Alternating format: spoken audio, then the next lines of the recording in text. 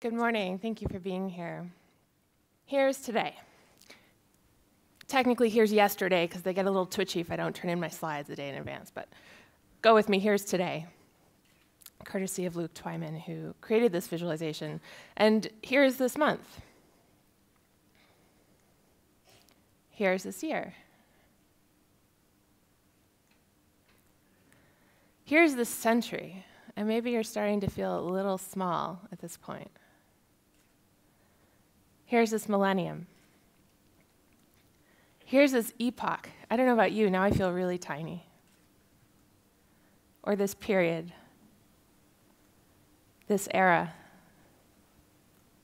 Here's this eon. Here's this entire earth. Now, compared to the length of the earth, here's life. It's not so bad. There's been life around for a while. Here are humans. Now I feel really small. But what's amazing is that the entire length that we've been here, we've been doing one thing. I'm here to talk to you this morning about storytelling, and some of you have heard about data as storytelling, but you've heard about that from people who work with data. And I'd like to bring to you this morning a little bit about storytelling in the words of people who do that for a living. So starting with Philip Pullman, who says, after nourishment, shelter, and companionship, stories are the thing we need most in the world. And that's why we've been doing it as long as we've been here. I've often said about data that part of the thing that makes it so important is that it helps us make better decisions when it gets to the right place at the right time. And stories also help us make better decisions, whether it's about where to find food or how to avoid predators. And we still use stories to teach our children how to make good decisions. We've sanitized our fairy tales a little bit. I don't know if any of you have read the original Brothers Grimm fairy tales. A lot of them are very dark and bloody and meant to frighten children into good behavior and better decision making. But we still have such cautionary tales around in many forms. Ursula K. Le Guin has said, there have been great societies that did not use the wheel, but there have been no societies that did not tell stories. And that's true even today with all the data that we have. And the thing about stories is we use them to place ourselves in context. We use them to give us an idea of history so that we can predict the future, which is exactly what we're doing with data. And stories talk to us not only about ourselves as individuals, but about ourselves as groups and societies. And so you can see we're doing a lot of that similar type of examination with our data. And we're using our social media networks and our technology to continue to share stories about ourselves as individuals and to use them to find context about ourselves as a culture.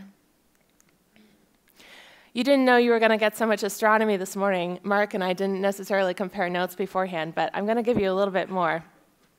We've been using storytelling for a long time in conjunction with technology. And one example of this is Claudius Potala Me, who was a Roman citizen of Egypt in the 2nd century. And it was his mathematical model of the universe that stood for about 1.5 millenniums. His was the strongest story for a very long time. And that story was a geocentric model in which all of the bodies of the solar system revolved around the Earth, including the sun.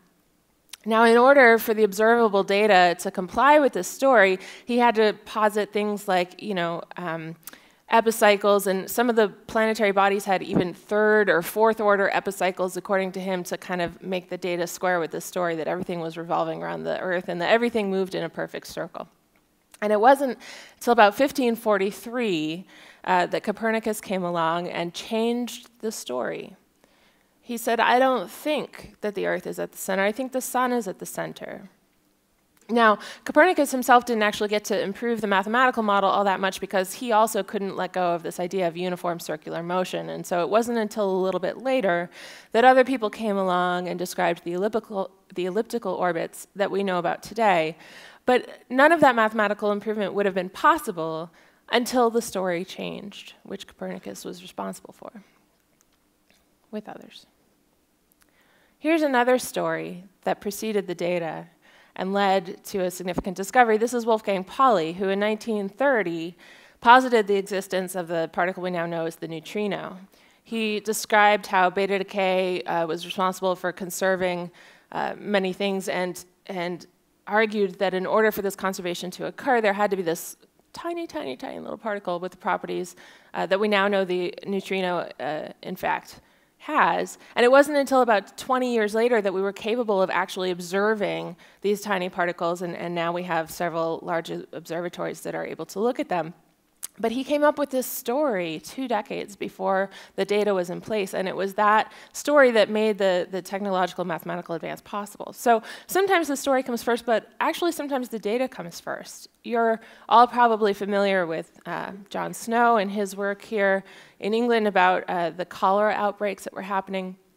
He decided to plot on a map the cases of cholera he was seeing, and by looking at the data that way was able to kind of pinpoint the source of the outbreak, which was this pump on Broad Street. And they were able to save lives and prevent the spread of cholera by just removing the handle from the pump so that nobody else could access or drink the contaminated water. So sometimes the data is first, and then the story emerges out of that.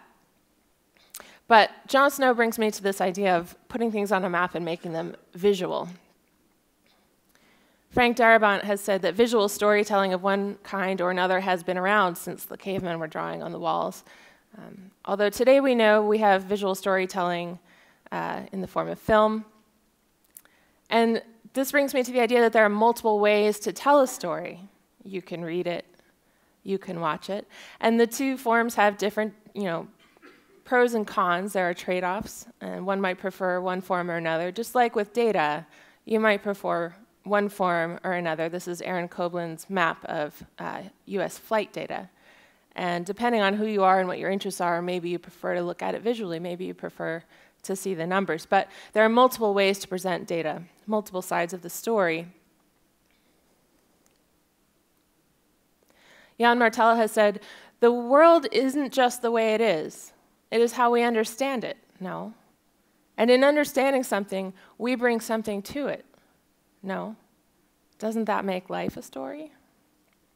The idea here being, it's not just about facts in a vacuum. It's about the things that we bring, the interpretations that we bring. And that's true of data too. People can have multiple interpretations. Sometimes the story gets twisted. This is a sensitive topic here, I know. I don't know how many of you have seen this film. They actually changed the outcomes of some of the battles. So it's historically quite inaccurate, but it's a very compelling and emotional story. And that can happen with data too. If I ask you which is larger, the green or the purple? This slide is from a keynote that Steve Jobs gave in 2008. Sometimes we change the outcome of the battles. Or maybe there's not any purposeful change or misleading, or as we would call it, marketing. Maybe people just have different interpretations of the same facts. So there can be stories that are polarizing. There can be data that's polarizing. This is an example of 2 separate visualizations of the same data set about the changes to the US healthcare system known as the Affordable Care Act or Obamacare. These charts were both made a couple of years ago when the legislation was first passed, although we know it's recently been in the news again. So the visualization on the left there was made by the Joint Economic Minority Committee, otherwise known as the Republicans. And the chart on the right was made by an independent data visualization designer named Robert Palmer in California. Again, the same data set, and we know from both of these that the system is complicated, but we can see that there are sort of different opinions, there are different interpretations. One might be tempted to use the word propaganda for one of these, but data can be interpreted in different ways and presented in different ways, just like stories.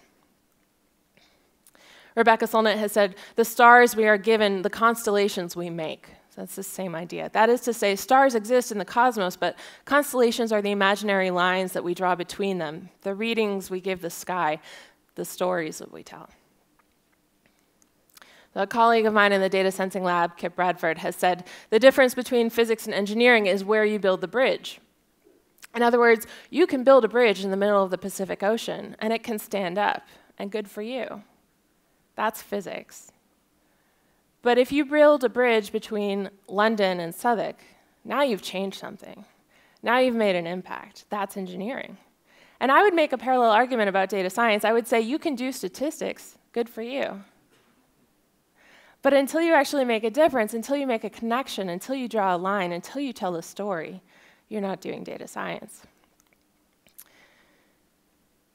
We have a lot of instances right now of people collecting data and analyzing it because they can.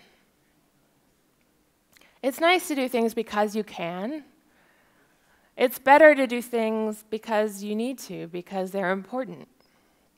And by the way, it's not just the government doing things because they can. But think about something like Jeffrey Brenner, who is a doctor in New Jersey who's been looking at a practice called hotspotting, which is where you identify the patients who are at highest risk of hospital readmission, and you figure out how to intervene with them, how to help them, so that they don't end up going back into the system over and over and over and over. And he's been able to reduce both hospital admissions, readmissions, and costs by 40 to 50% just by using data analysis. That's something that actually makes a difference. That's a bridge in the city center.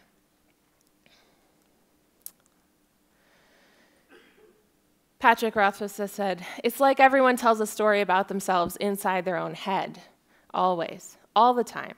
The story makes you what you are, and we build ourselves out of that story. So, as we're thinking about where to build our bridges, I want to challenge you. What is the story that you tell about yourself as someone who does data science? You've all probably seen this meme a couple of years ago.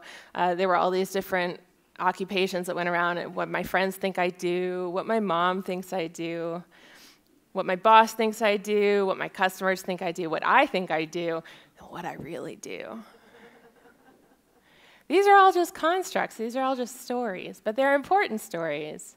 They affect how we see ourselves.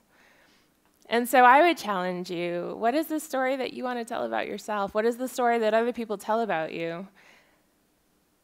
And how can you move it towards something like this? How can you tell a story that's about yourself using data for good?